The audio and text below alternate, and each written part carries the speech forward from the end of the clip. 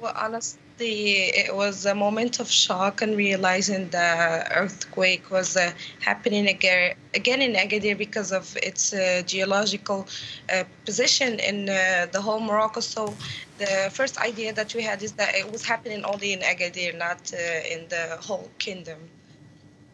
What are people doing now? I mean, are people just trying to carry on their daily lives, or has the city sort of come to a stop, worried about aftershocks, for example?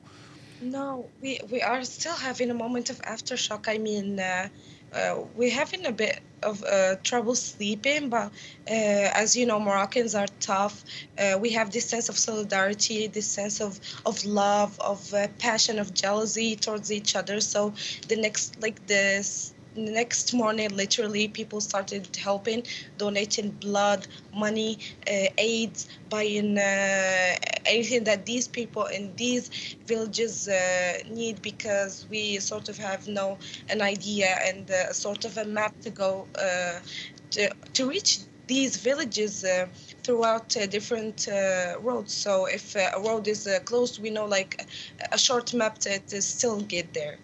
Do people feel confident about staying within their homes? I mean, presumably some buildings are maybe not as strong as others. If you happen to live in one which particularly perhaps isn't so solid, are people happy to stay inside?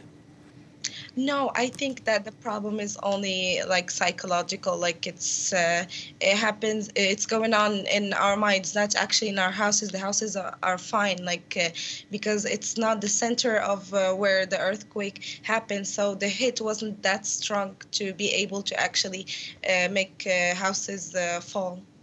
We're talking about an earthquake that happened 60 years ago, of course. There must be some people there, many people there, who still remember exactly what it was like. And presumably people such as yourselves are talking to them very much about what they remember from the time. Yes, we used to always talk with my family members, my grandpa, my grandmother. We used to always ask them like, how was the earthquake during the 60s? And there was some info about like how the earthquake, like there was like a little shake, but the people ignored it. But the other shake came stronger, and that was the one that caused the 1960 earthquake. So we had these rumors going on in our heads when